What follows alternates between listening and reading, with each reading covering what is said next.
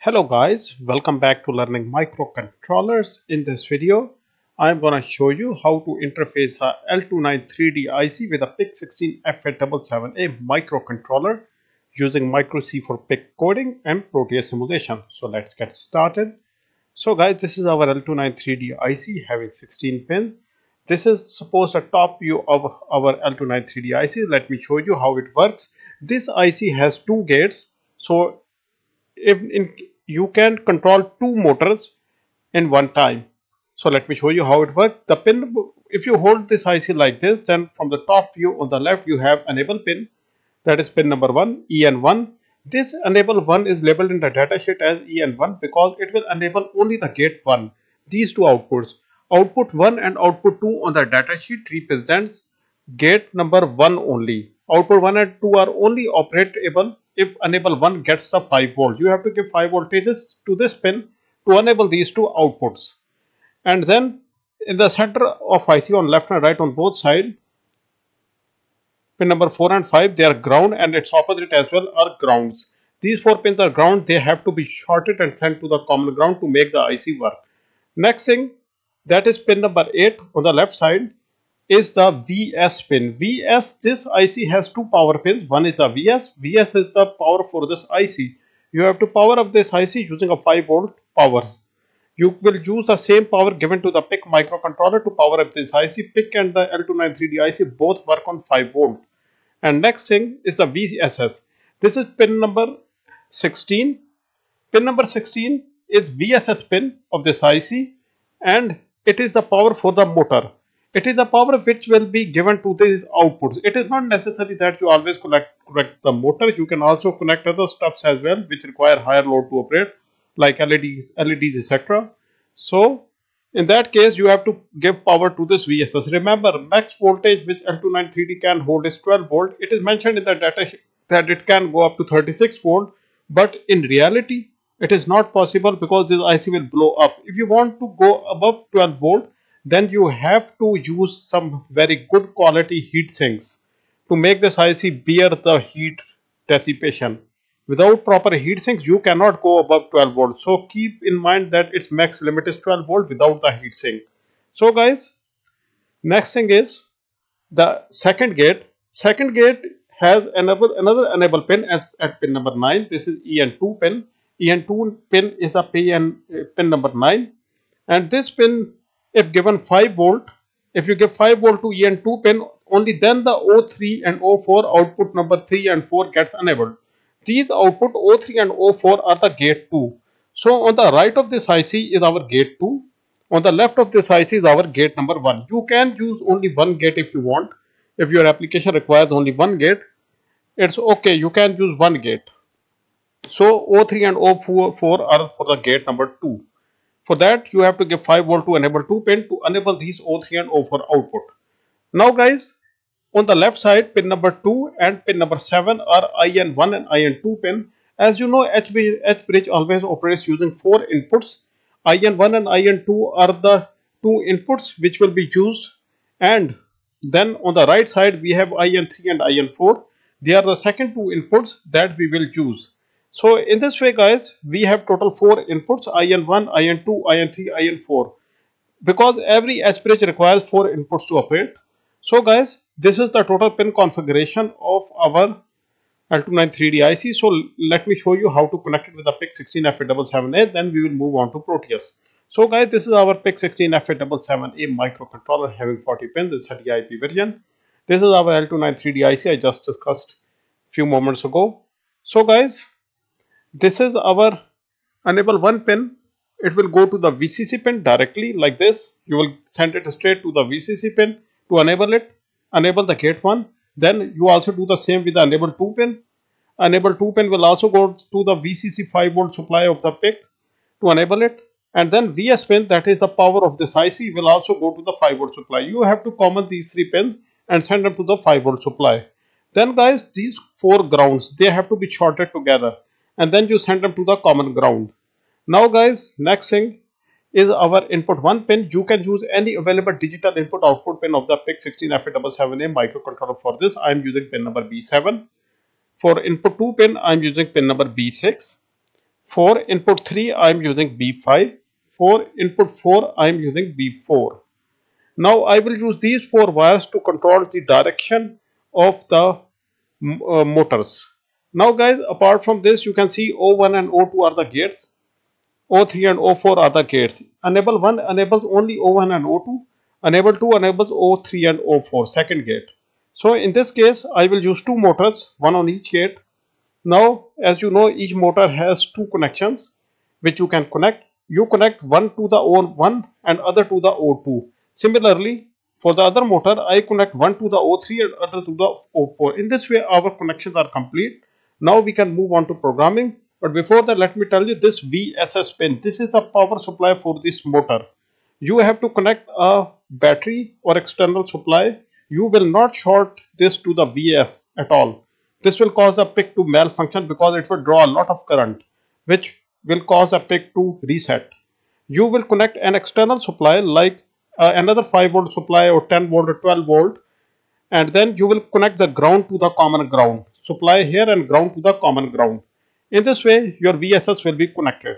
So let's get to the Proteus.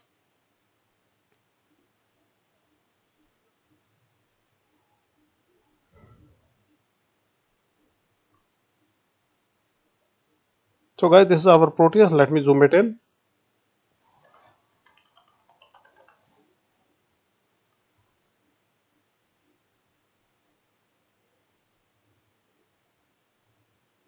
Okay, click on ISIS.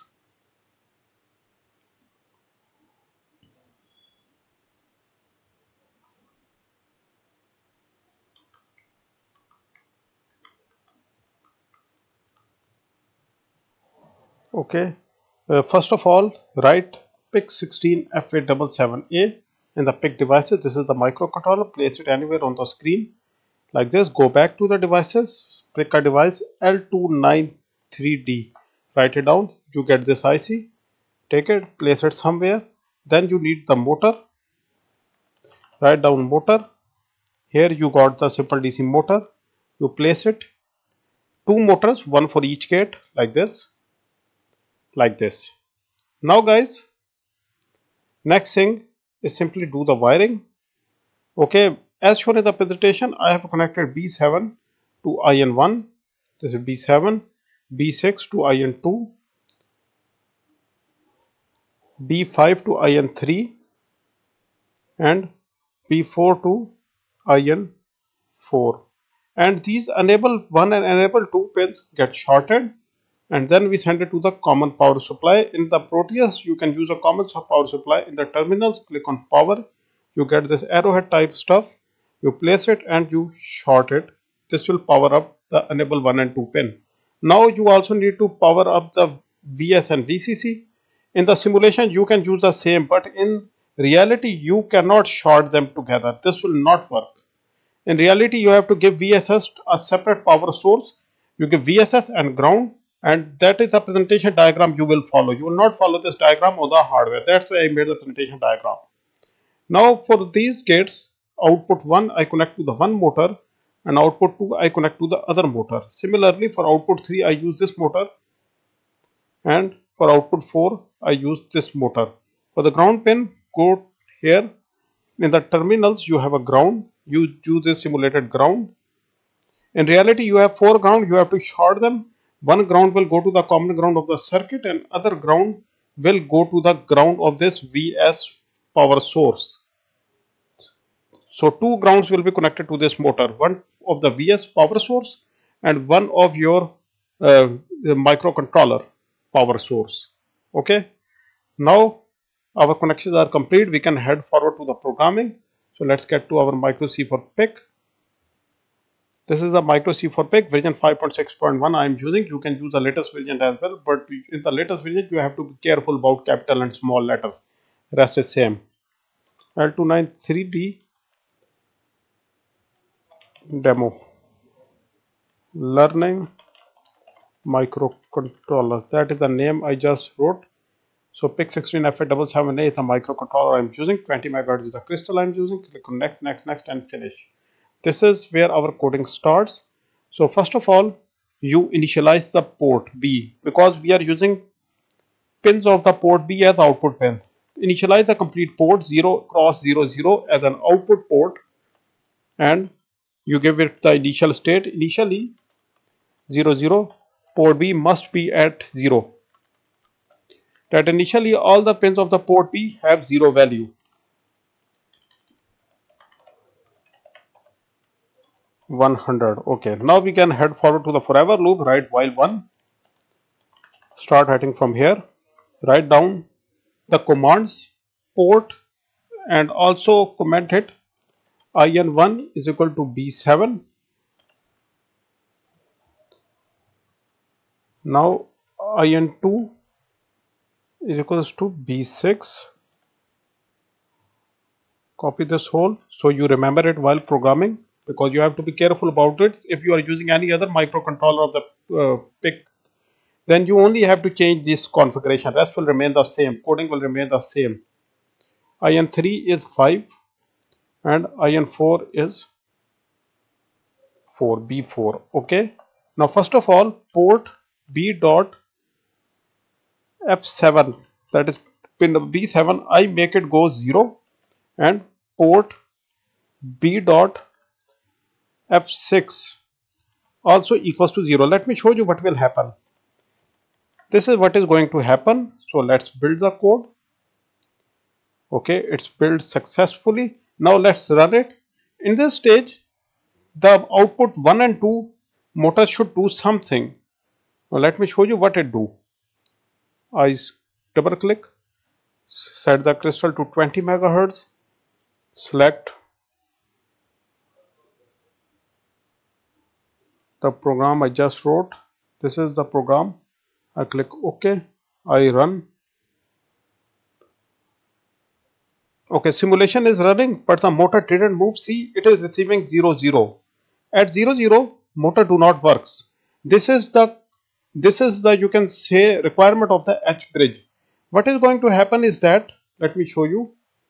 In case of an H bridge, at 0 0, IN1 and IN2 both 0, no movement. Okay, now I check it at 1 1. I copy it. At 1 1, let's see what happens. I build the code again. Now see what happens. At 1 1, I click run. See, now these are red.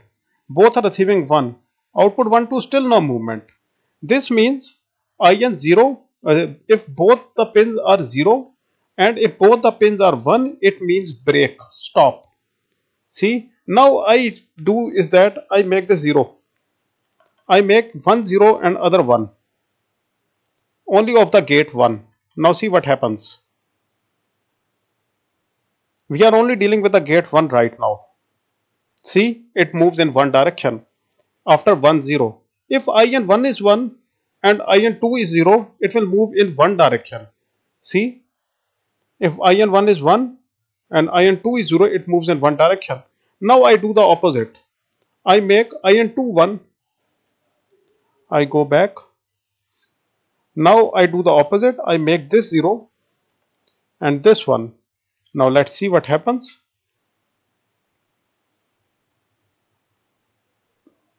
Go back to the Proteus. Click on run. Now see, it runs in the opposite direction. So what you can derive is that if IN1 is 1 and other is 0, it will move the motor in one direction. If this is 1, this is 0, motor will move in the other direction. So I simply make it more shorter for you. Now let's go back to the MikroC. Let me show you another thing. See, I simply remove this command. I only need F7, I make F7 1. See, I am not writing the other command because initially the other pin is already at 0. So what should happen? See, it is moving in one direction. See, it only needs one pin to operate if other is already at 0. If you only want to control it one direction, you only need one pin. Now I want to go the other direction. I make it F6. F7 is already 0 because we had initialized it as a 0. This will optimize your code.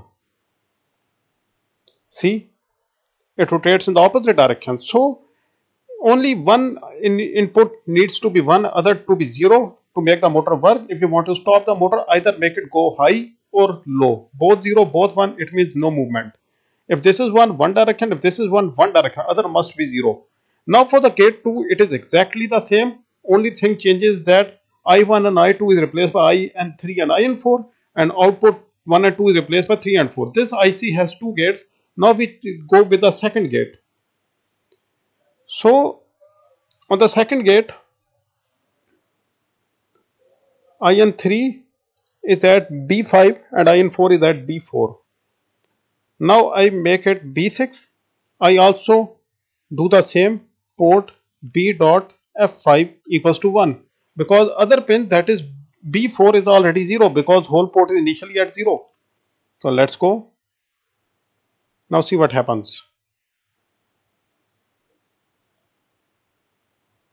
I click run, simulation runs. See, both are working. See, they are working. Now I make them go in one direction. Now what I am going to do this at is that I am going to write a program.